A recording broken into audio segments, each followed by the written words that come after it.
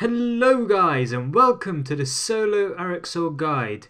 This guide is mainly aimed at beginners to this new solo boss, which can also be duoed, but it's mainly a solo boss. And it can also be used by those looking to improve, because this guide will focus on the boss mechanics and effective ways to combat them, rather than the best or most effective tactics to get fast kills. Although I'll throw some of those in as well, because I've got a decent number of kills under my belt now. Because this is a new boss, it's highly unlikely that I've captured all there is to know about it, so please feel free to comment below with further tips and suggestions to help out your fellow scapers, and I'll try to annotate them into the vid if I can. Before getting into the nitty gritty though, let's make sure you guys have the requirements to kill Araxxor, the spider boss that everyone fears. I would highly recommend having level 90 weapons, high level armor, especially tank armor for your first kill, supports armor, and close to or maxed stats in defense and the style you're going to use to kill Araxxor with, which should be anything except melee. You should also have a level 95 or better prayer, overloads, and a pack yak. It can be quite hard to get the first kill or the first few kills without these requirements, but it's definitely possible to do it with level 80 weapons. Just that it will be a lot harder, especially if you haven't got any kills yet. If you have got kills, no problem whatsoever, but until you get a first kill, it's going to be very, very difficult to do it with level 80 weapons and armor. You'll find that once you get your first kill, as I said, it's a lot easier, and even using a tortoise will cause little concerns. But yeah, until that point, these are my recommendations.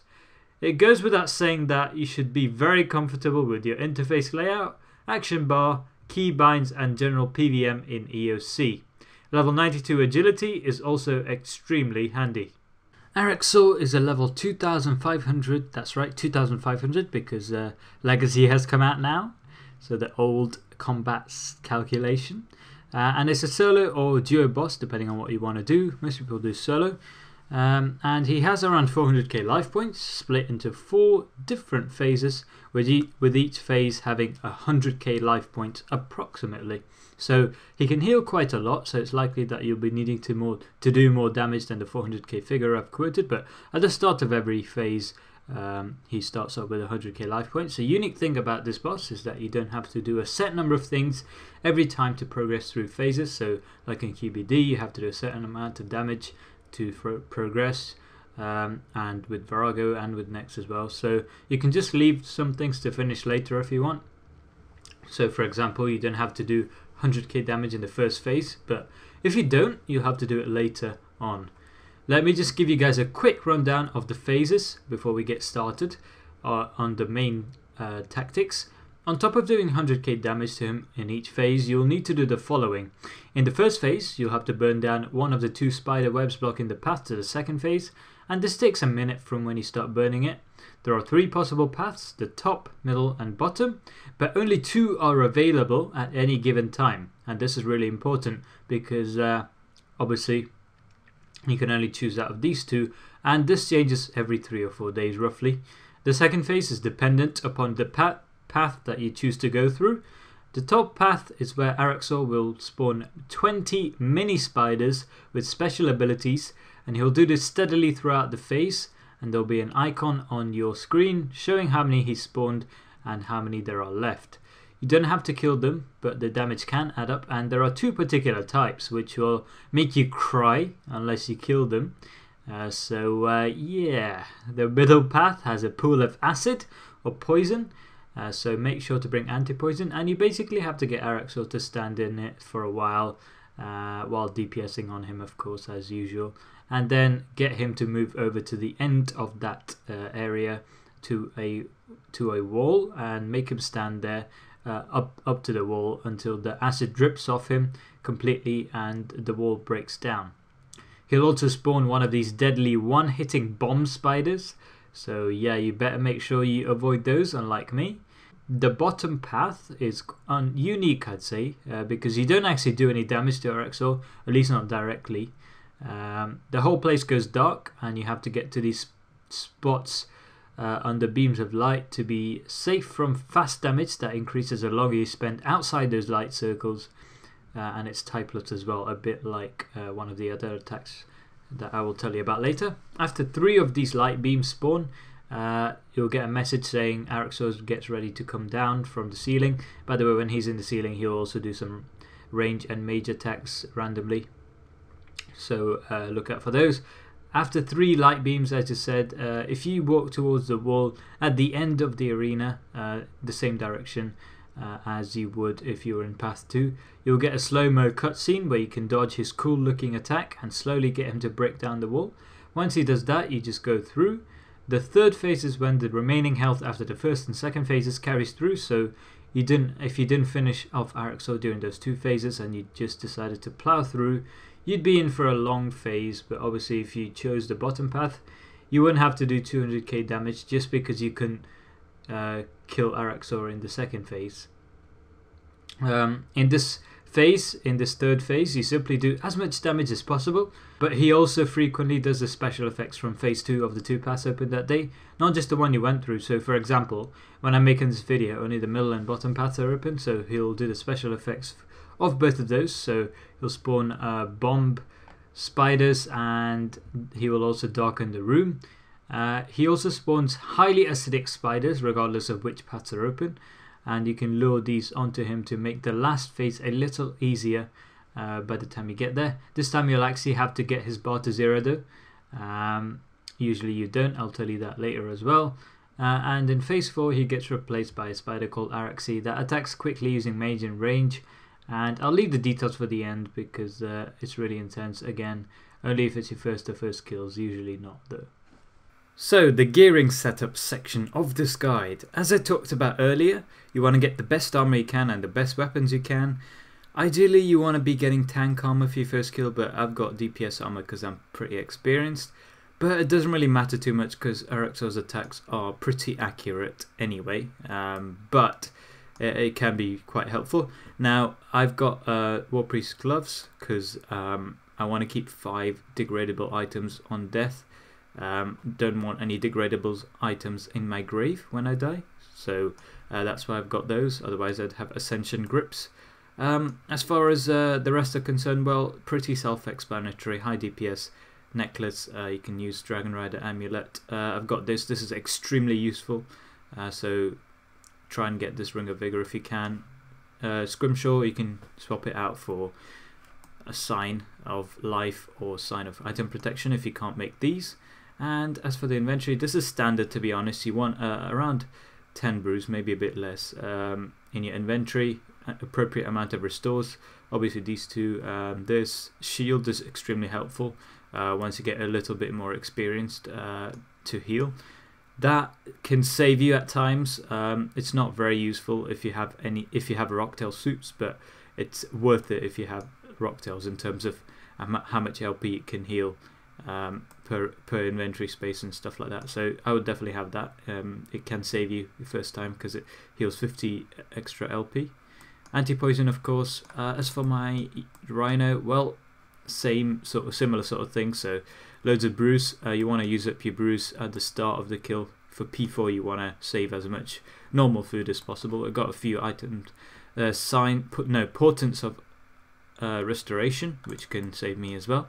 So that's about that, I guess. As for my action bar, well, I want to be able to spam brew, so that's in a convenient position. And well, this is how you get there, by the way. So this is a wall you need 92 agility for, and the hive is around here. Otherwise you have to go all the way around here, as you can see on the mini map, and then around here. That's why you need 92 agility to make it a little bit faster. So yeah, the rest of my action bar, well, these two are really important, so I have those.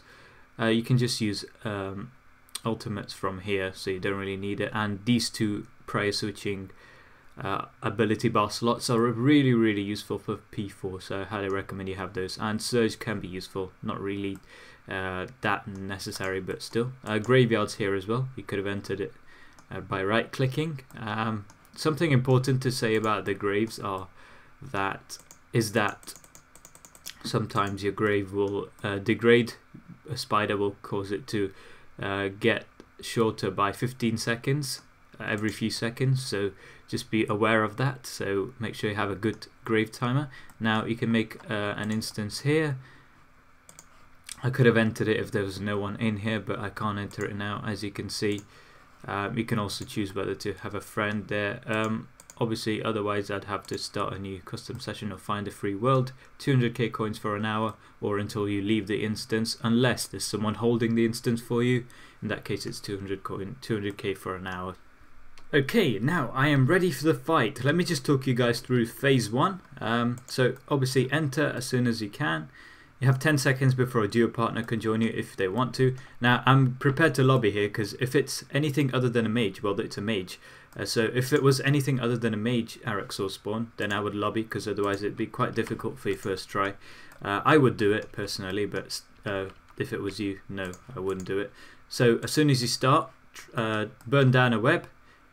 Okay, that was its first special attack. Burn down a web.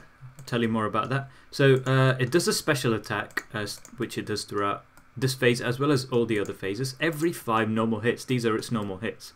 So every 5 normal hits it does a special attack, and this is its second one. Basically a shield around it, so it heals every few seconds, 1k, unless you hit it. If you hit it, it reflects some of the damage back to you, and this reflection increases with something called the rage meter, which I'll show you later on. So that was its second attack. Now if I use anticipation, I can avoid or make it easier for myself from some of the attacks there. He uses swipe attack again. That swipe attack can one hit you potentially if you're in melee distance, and before, when I was in melee distance, I tried to run away, as you could see. So that's another way of avoiding it. Otherwise you can use anticipation or freedom to make sure he doesn't drag you in. Otherwise he will drag you in and you'll have to run back out. Now he's done that attack again, as you can see. So yeah. Okay, so usually what I would do if I wasn't speaking so quickly was just DPS out this phase, because it's really quick if you do that. So yeah, and make sure to use anticipation or freedom every 5th normal attack, so that he doesn't do that. Now he hasn't shown me his 3rd special attack yet, which is really quite annoying. You'll have to spam click out, but again it can be made better if you use freedom. You have to time it though, so you have to use freedom at the right possible time. Now a way of healing from this web attack is to use fragmentation shot and then put a shield on and then resonance. There you go, you see that? So that was how I did that. You can also use shadow tendrils or snipe to do that. So that's really useful, I guess, but not really advanced as such. Again, around the 5th attack there. Now he pulled me in, did you see that? If I didn't run back out, if I didn't spam click back out, then he would have hit me for quite a bit of damage, potentially one hitting me. And if you had anything other than a rhino, it would also hit that, especially a pack yak. So yeah. Okay, he's done that attack again. Again, I can do this. Okay, I'm not the best at it, but still, it's better than nothing. Try not to attack him though. When he does that. Now he hasn't done the last special attack, which I'm really surprised about. I forgot to activate my scrimshaw. There we go. So that's really surprising. Okay, that's his last attack. Now all you do is spam click out. He does a little bit of damage every few seconds. If you didn't use anticipation or freedom, that would have been much slower, because you'd have to have spammed out for a lot. You'd have to spam the ground for a lot longer before you could get free. So that's why I love using those, and try and use them every 5 normal attacks, as you can see.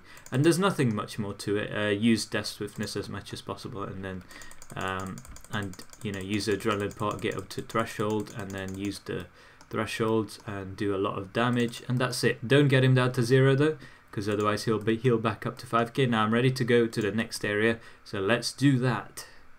This is the bottom path. Okay, one thing you need to know before we move on is the meter called the rage meter, which you can find on the middle to the top of your screen when the fight starts, if you've killed Araxxor before during that day, or you'll find it later on in the fight anyway. This indicates how much more damage you can do in general with his attacks. I'll talk about ways in which this can go up as I discuss his mechanics, but basically for every kill you do within a day, the base value, which is the value when the kill starts, goes up by 15% from 0%, up to a maximum of 150% if you've done 10 kills before reset. If you choose to go to the top path for phase 2, then I'll say that it's unique in that it's the only path where you can move around and be unhindered by the environment. So you can move back to the phase 1 area, for example, if you really want, to make it a little easier in my opinion.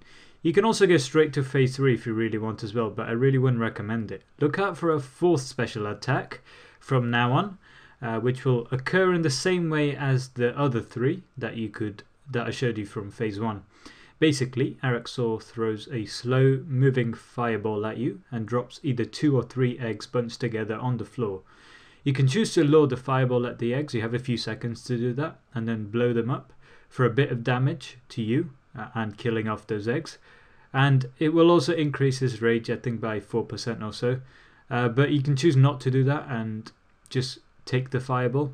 You'll get hit 3k damage and the spiders will spawn and attack you. I'd go for the first option though, and also the special for this phase is that he spawns 20 spiders like those that I just talked about throughout the fight. Kill them as soon as you can, and you can check how many you've got left by hovering your mouse over an icon next to the rage meter. The 2 really important ones you have to kill ASAP are the mirrorback spider, which will reflect all the damage you do to Araxxor back onto you, so you really do want to kill them. Kill that one first, and he also spawns a pulsing spider which heals him 5k LP every few seconds, so really keep your eyes peeled for those. You can choose to kill all the spiders in this phase or move on to the next phase, phase 3, and tackle them there. But remember that Araxxor will still do all his phase 1 attacks regularly, and you still want to take down his 100k LP, otherwise you'll have to deal with it later on. For the middle path, the main objective is to get Araxxor over this acid pool, and when he goes on top of the acid pool, there'll be a bar above where his rage meter is, and that bar will need to go to 50%, so you'll need to stay in the acid pool until then. 2 things will happen. 1, he will melee you as well as his normal attack, which is mage in this instance, and 2, he'll do a special attack on top of all his special attacks where he'll spawn some eggs on the floor and a fireball, and you have to go to the eggs and blow up the eggs with the fireball on you. And he will also spawn a spider. It's the one-hitting bomb spider that I like to call it, and you can be warned of this a few seconds in advance by him throwing some acid spit on the floor, and it'll take a few seconds after that acid spit is on the floor before the spider spawns and walks slowly towards you. It has a timer above it, and it will blow up automatically after that timer reaches maximum, but if it hits you before then, you are dead, so make sure you avoid it. Now his bar is the green bar above his rage meter is at 50%, so I lured him all the way to the end wall. Now what happens is that the acid that he took will slowly drip onto the platform and degrade it, and once that that acid meter goes back to 0, as long as he's on the top, not in the middle, but right at the top next to the wall. When he's there and the acid meter goes to 0, then the phase is over.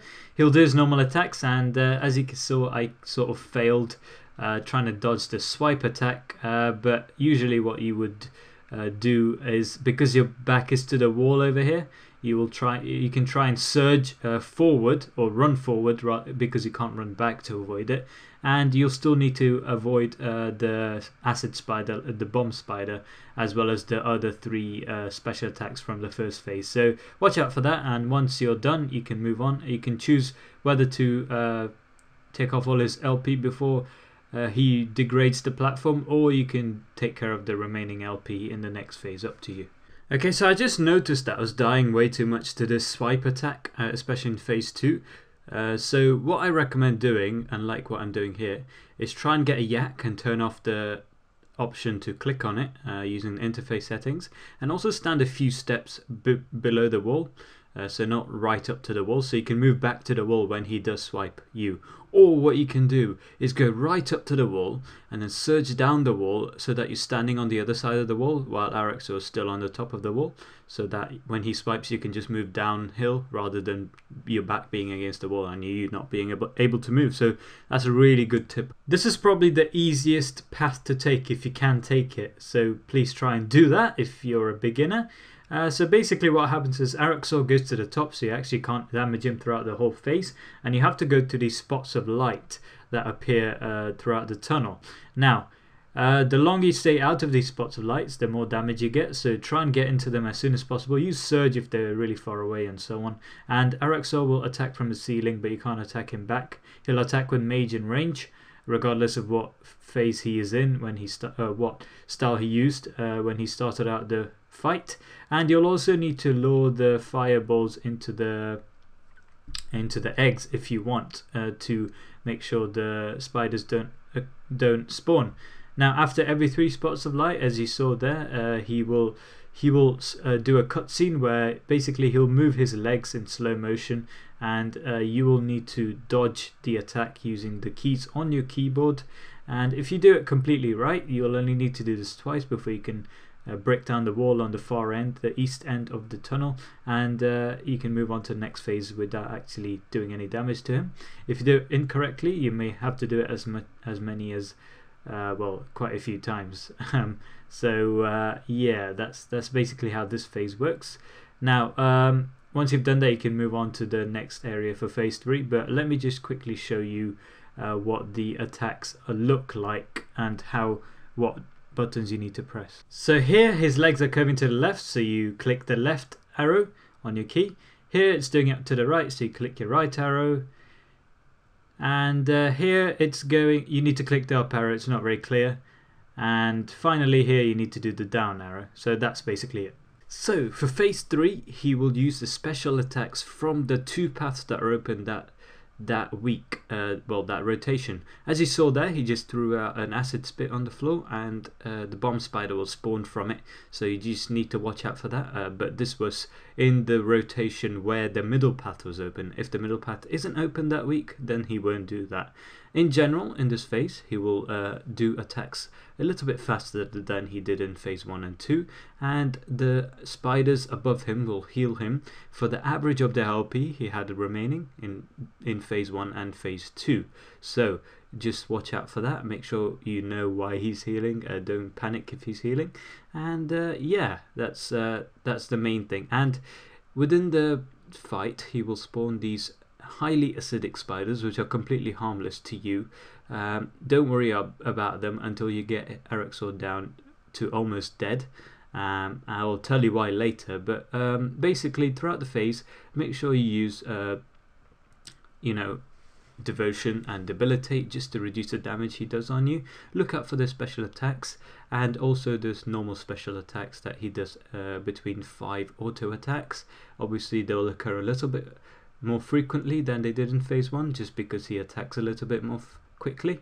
And yeah, just look out for those attacks. Make sure you're aware of the attacks, of the special attacks of the path you haven't been through this week. So for example, if you've only been through the middle path and the bottom path is open as well, make sure you know the attack, which is that he will darken the room and make a spot of light spawn in a random part of the room, and you need to go in it to stop being damaged. If it's too far away, obviously, then ignore it, because it won't be worth going there.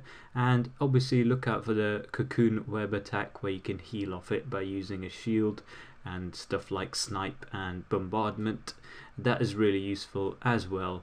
And keep looking out for his special attacks, keep looking out for 5 auto attacks. And in general, this phase isn't really that much different to phase 1, but once he gets to low health, as you can see, you need to lure the spiders, highly acidic spiders, into him. And the reason you do this is that in the last phase, this will make the last phase a little bit easier, but by doing this during this phase, it will make it a little bit harder by increasing his rage.